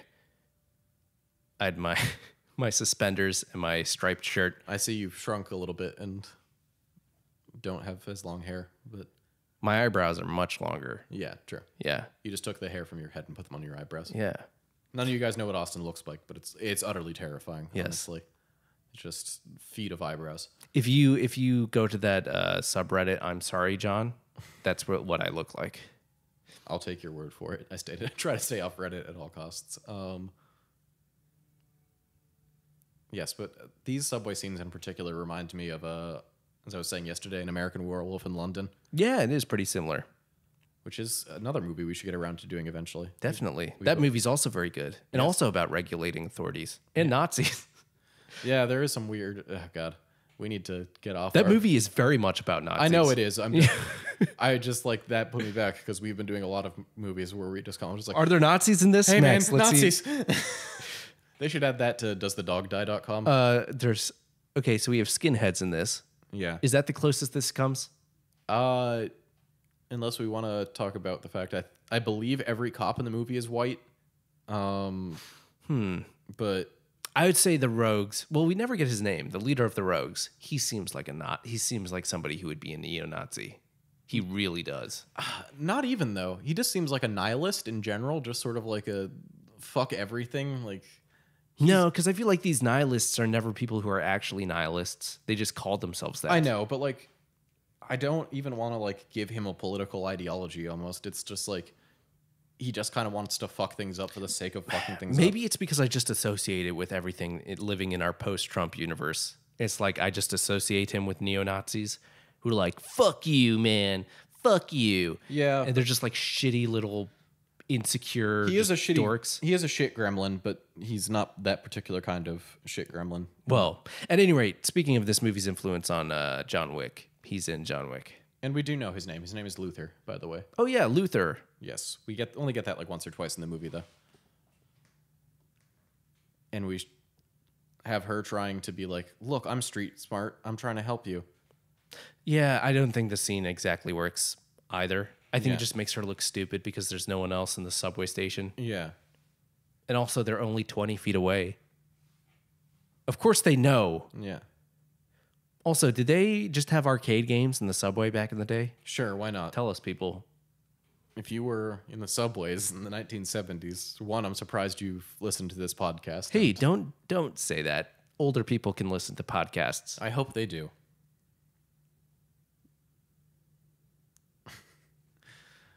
Just beat the shit out of them for me real quick, guys. There's only 3 of them. We're fine. And this is definitely the scene that Edgar Wright would copy in The World's End. I think Edgar Wright has copied this movie for a lot of things. You know what? Yeah. If you listen to whatever studio owns the rights to this now and is going to do the remake, No, get Edgar Wright to do it if No. you have to. I'd say no. Because Edgar Wright, I think, is not... He's never made a bad movie. It's a different discussion, Max. I'm not going to talk about it now. Well, we have a couple of seconds before the bathroom fight starts. What movie of Edgar Wright's do you think is bad? Baby Driver! Okay. Well, I disagree with you. I don't think it's his best movie, but I don't think it's bad by any means. I just think it's too much fan service for things. Walter Hill is literally in that movie. It's like, really? I mean, here's the weird thing about it is I love a lot of the decisions in it, but it's like, can you stop? I get it. I get that you like things. Stop. Stop enjoying things. How No, dare just you. stop making a movie that's just about how you enjoy things. Yeah. I mean, it was based on a music video he directed years before. It's it's based on older car driving movies. It's based on The Driver, basically. I know, but there is a music video he directed a little bit before, like several Then years. that is based on it too. What I'm saying is it just feels so much like pastiche, and it's just like, oh, come on. It's not a bad movie, though. Also, Jamie Foxx is so good in that movie. That makes it bad. No, the problem is that he's not. I don't want to spoil it. I know it's still sort of recent. I guess it's 2 years old, but like Jamie Foxx has got to be the final villain in that movie. Yeah. He's so good. He's the most charismatic out of all The of them. moments he's gone, it's like, no. He's so fucking good in that movie. He is fun. Yeah. You know, I like to think I would be part of the Lollipop Guild, but this is probably the gang I'd be part of. The bumpkin roller skaters. Just because this is the way I dressed as a kid. I'd probably just fall into this gang as like a 5-year-old. Well, I like this Just gang grow because into like it. I can imagine hipsters dressing this way in the New York City subways just Really? today. Yeah. Just the denim overalls and roller skates, like 100%. Yeah. Part of the reason why I think this fight works better than the Baseball Furies. Well, Fight. it's well lit for one thing. We can actually see what's going on. I think the other one is well lit. I just think it's a more interesting setting. And also you have props to smack people against now, you know? And you have all of the remaining warriors together. Yeah, and I think weirdly I'm sort of rejuvenated by the fact that they now know that the people are hunting them. So they're like, oh, we have to be strategic about this. And also I think weirdly, just the fact that it comes later in the movie, the fact that it's cutting around so hectically, I think works to its advantage more because it's like, it feels a little bit more exhausting to watch. Yeah. And they're exhausted by this point. They're so close to getting home. But Yeah, and this feels like a home stretch fight, you know? Yeah. I think it works better than the Baseball Furies one. And also it's just cool to see them fighting with sort of more unconventional weapons like chains Yeah. compared to just baseball bats. How many of them were there? Who knows? It's fine. We'll just keep hitting them with shit. Also, I guess it's I guess the other thing about that's a great shot, by the way. The other thing about the Baseball Furies, both what makes them interesting, but also is kind of a downfall, is how cute it is. Yeah. You know, where they don't really have a theme. I don't know if we mentioned this so far, but one of the things we talked about when we did the preview screening of this is how, like, you know, at certain points in this movie, it reminded us of like a cheerleader jamboree. like a cheerleader rally. Look, it's the rival schools from the North Academy. Even Yeah. and the prep school. Or like Pitch Perfect or something Yeah. like that at the beginning. It's very silly. So we have Luther's second in command betraying him and tired of his bullshit. This isn't Luther's second in command. I always thought it was. See, I got the hat and the... No, Oh, I it's thought not it the same was. guy. Huh. Because you don't I don't think you see him in the It final... might make more sense if it was. Because I don't think you see him in the final confrontation with the rogues and everybody else. Yeah, there's no indication of who that is. It's just some guy. Oh, this is my favorite scene. Yes. And we get the scene of the Warriors talking about how they weren't completely on board with Cyrus, even though it seems like every other gang was. I don't think it's so much that they weren't on board with him, just like it is them having to grapple with the challenges of doing it in real life compared to just being inspired by a speaker. Yeah. And the sort of the challenges that I think would be very sympathetic to people at the time too, after they see these progressive leaders being gunned down, you know, and the struggle of having to recapture the clarity of vision that these, you know, sort of great leaders had when they've just been robbed from you, right? So what culturally, where do you go? It's a hard question to answer. And they've been through all this shit. They've lost people. They've just been in a huge fight. And then we get these people. It's just the most frivolous Yeah. groups of people. Oh, we just finished up with prom and we're getting the train back. And oh, look at this. And then they're forced. Everybody's the same on the subway. Everybody has to take the subway. Yep.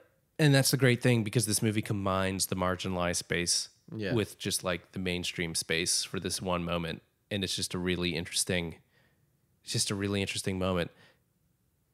And God, the actors do so well here. This is where the performance is really like this performance style. It works so well. It's not even anything about them being a gang. It's just They're uncomfortable with this. they're being dirty. They're You know, a dirty lower class person. And the only assumptions they're making about that. It's like, no, don't make yourself pretty for these fuckers. but You don't owe them anything. well, it's not even. It doesn't even have to put any words to it. No, what I'm saying, like the emotion tells all of that with anything. Like, And then she closes her eyes, and this is what makes the scene perfect: is that we get that close up of her closing her eyes because Yeah. it's sort of communicating a thing that she's going to close their eyes and they're going to go away, like some sort of boogeyman, right? And then by the time she opens them, they're gone. or maybe even just like a brief, like imagining what my life could have been like if I was on that side and it didn't have to be this way. But that's never going to happen. So back to reality. I just think it's such a great. It's just that is the best character moment of this movie, and I Yeah. wish we got more of that. And that's I really buy their connection in that one scene. You know, Yes, without any dialogue, without any like force, like, why do you think this? yes, and it's great because I think it still balances the type of masculinity that character has, while being genuinely interested in Mercy as a person. Yeah. In a way that doesn't feel uncomfortable to us. I think the way he interacts with her and forces her hand down in that scene, he's still behaving in the same way, but somehow it feels so much more less problematic and so much more interested in Mercy as a character than anything else, right? Yeah. So that scene really hits it out of the park, and I feel like the rest of the movie doesn't quite get up to that same level as far as their relationship is concerned. Yeah. Let me get a nice little pinpoint. Fun fact, this guy became a born-again Christian. Really? Yeah. Gross.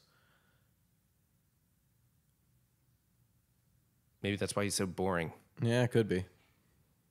You know, the Lord can give you a personality. Fuck, I'm on board. I need one of those.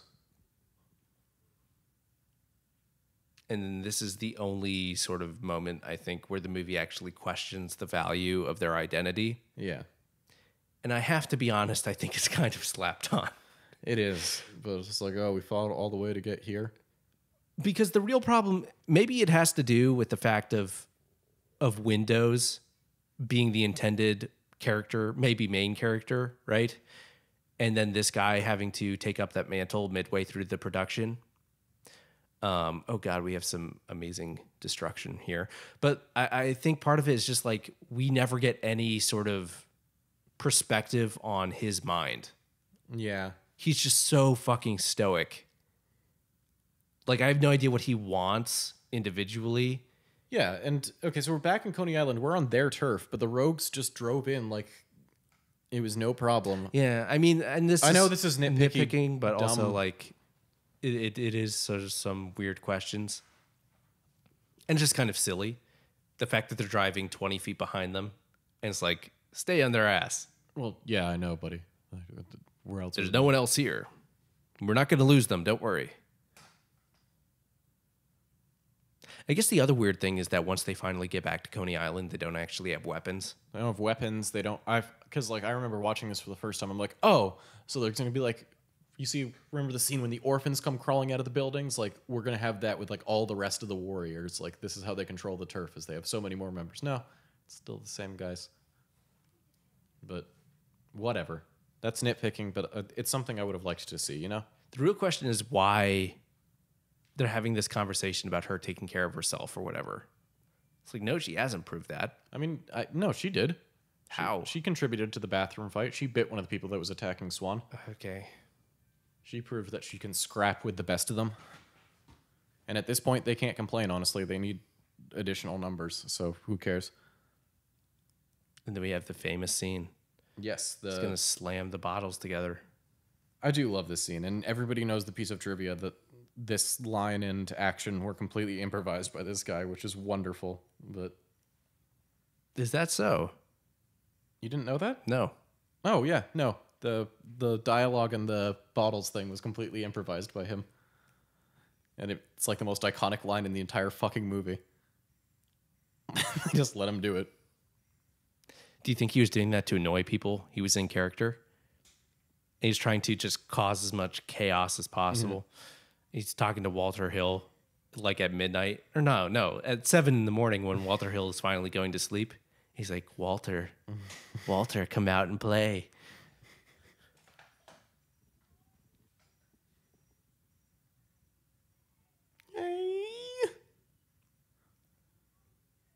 Yeah, no, that's why, I don't know. I respect the actor a lot for that, for just like, whenever you find out that like... Well, he's certainly committed. He committed to it. It's a very committed performance. That's why it works. That's why it rides the line of being annoying, but isn't ultimately annoying. And really, that's probably the most challenging role to play in this movie. I just looked it up, actually. I was completely wrong. I always figured that... no, not the improvising thing. That's right. I've watched this movie 3 times before this now. What? I always thought it was Luther's second in command that tattled on them to the riffs. No, it's just some other dude. It's some guy. Yeah. I think it would have been better if it was Luther's second in command, because like you have like those 2 scenes of him just being like, why the fuck are you so happy about all of this? This isn't good for us at all. Like, to save his own skin from the riffs, just ratting him out. I think that would be fine. It would be a very roguish thing to do. I didn't know. Ooh, this is a beautiful shot. That's also a shot that feels like very much part of a Western, where it's like the silhouette against the sun. Yeah. As they run across like just some sort of landscape. And in terms of landscapes, I think it's very appropriate that the big climax occurs at the sea. I think it's perfect that they're here at Coney Island and this is their home turf. Yeah. Because, oceans and movies, I think, are interesting because when you have characters going through some sort of conflict on the ocean, it's like a tabula rasa. And it's like, again, this blank slate and sort of like abstract space, right? You just have the horizon and then nothing. It's like this space where like ideas and like identity can be broken down and then rebuilt. And that's what they do right here. Yeah.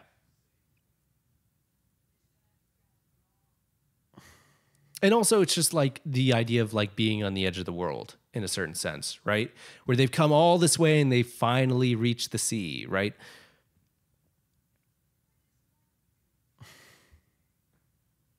And it's weird because again, I think the ocean is like a setting too, where it's like an idea of reflection as well, where you're gazing out into something and it's like kind of introspective. And what is the grand answer for why they killed him? Just liked doing things like that. It's this weird irony, right? They're here at this dramatic setting with this endless expanse of space, with infinite possibilities, and the simple truth is that he just likes doing things like that. I love that. Just the game breaking speed. And I love how none of the other rogues do anything. They're just Yeah, like, he literally is going to walk over and take the blade out of his forearm and then wipe it on the dude's hair. Yeah. Which is a great power move, by the way. I think to be fair, if I was part of the rogues, I'd probably be sick of him being in charge too. So they were just hoping that they'd kill him. Well, you would have stabbed him first. Yeah.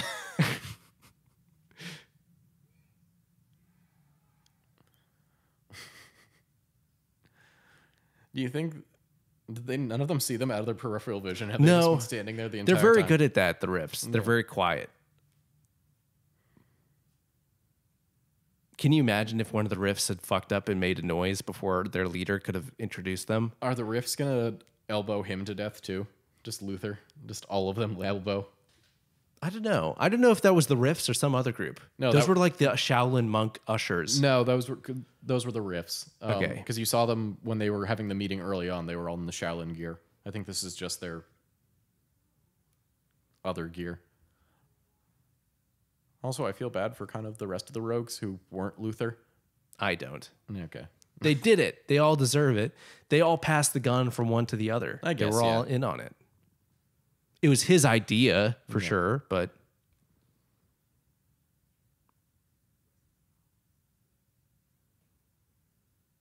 We did it. and now they're gonna go.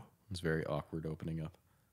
It's not very uniform based on what we've seen the Riffs do up until now. Well, he wasn't looking that way, so they could get away with not being disciplined. But if he had been, they would have been in trouble.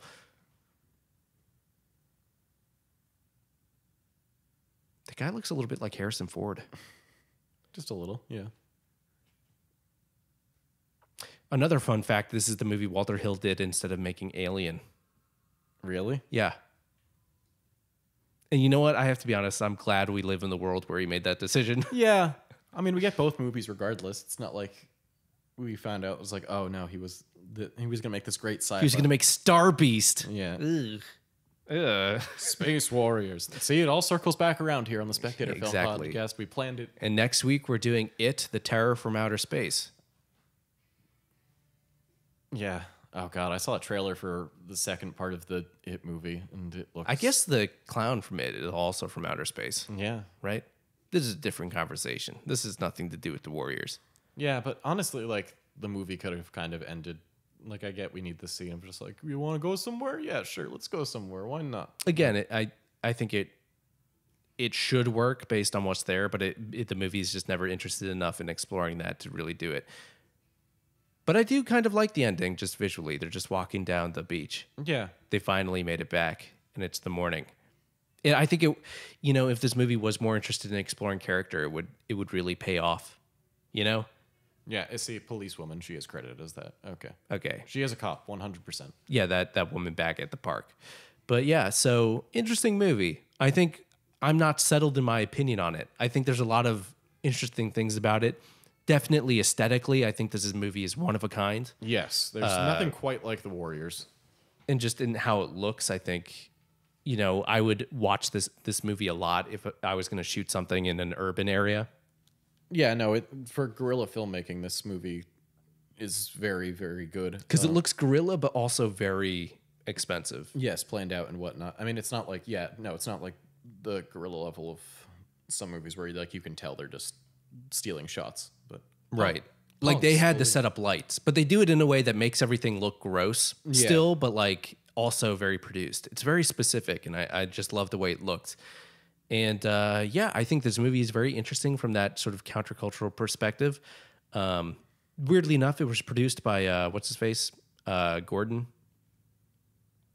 What is his name? I keep thinking Bertha Gordon, but it's definitely not him. Who also went on to produce Predator, I think. So I would say I probably like this. Might be I would probably rewatch this before I'd rewatch Predator, but that's just. Yeah, I'd have to disagree. Yeah, no, I've never been a big Predator person, but You could have a nice homoerotic double feature though with could. both of those. apparently Arnold Schwarzenegger's now entering the rap game. He's releasing rap tracks. Is that like horror franchises going to space? Is that old white men entering the rap game? I just think, yeah, just people who are approaching the edge of cultural relevance. Arnold is still relevant. He'll be relevant till he dies. Yeah, but he's not like as relevant anymore. He just shows up in Terminator remakes. So Yeah. But he's like King Kong. He's like Frankenstein, you know? but no, like I think once you're not as famous as you want to be, you turn to rap. you make a rap rap. Is he going to do a collab with Joe Pesci? No, Sylvester Stallone. Imagine Sylvester Stallone rap. That'd be great. Oh god. But no, I like this movie. It has problematic things in it which kind of make me uncomfortable, but I think it's a good movie. I think it's one of a kind, and I think it's definitely worth rewatching. I know I'll be rewatching it. It really is a shame, the problematic things in this, because I feel like it is so close to being very interesting and kind of less problematic with those things with just a few small changes, you know? Yeah. Because it does have those legitimately really great moments that it gives those two characters, you know? You could fix this. Like in isolation, that prom couple scene is just so fantastic. It's just so simple and beautiful. You know, it's like, that's amazing. But it is not holding up that standard throughout the rest of the movie. So, you know, I think this is definitely a movie I'm going to revisit. And I'm glad we did it for the show. And Yeah. I guess it's always interesting when we do a movie and, well, none of our opinions on any of the shows we do are like exhaustive, where it's like, this is our final opinion on this movie. No. If you have an opinion on a movie and you're not willing to change that opinion based on anything, that's more of just like blind devotion rather than critical analysis. Well, also it's like it's two possibilities. Actually, both of them would be true. It's one, you're not looking at the movie properly, I don't think, Yeah. if that's your way you're looking at it. And two, it's probably not that good of a movie if you can pare it down so much. Yeah, true. That's why Christian movies are annoying. Because they tell And you with what that- it's about. And with that, thank you for listening to the Spectator Film Podcast. We are available on iTunes, Spotify, Stitcher, and We have social media, we but have- specifically Letterboxd. Look for our Letterboxd because Yes. that's cool. we also Letterboxd post is on- the best. Yeah, we also post on Facebook, Tumblr, Instagram. No, we don't. Not on Facebook. Not anymore? Okay. No, never.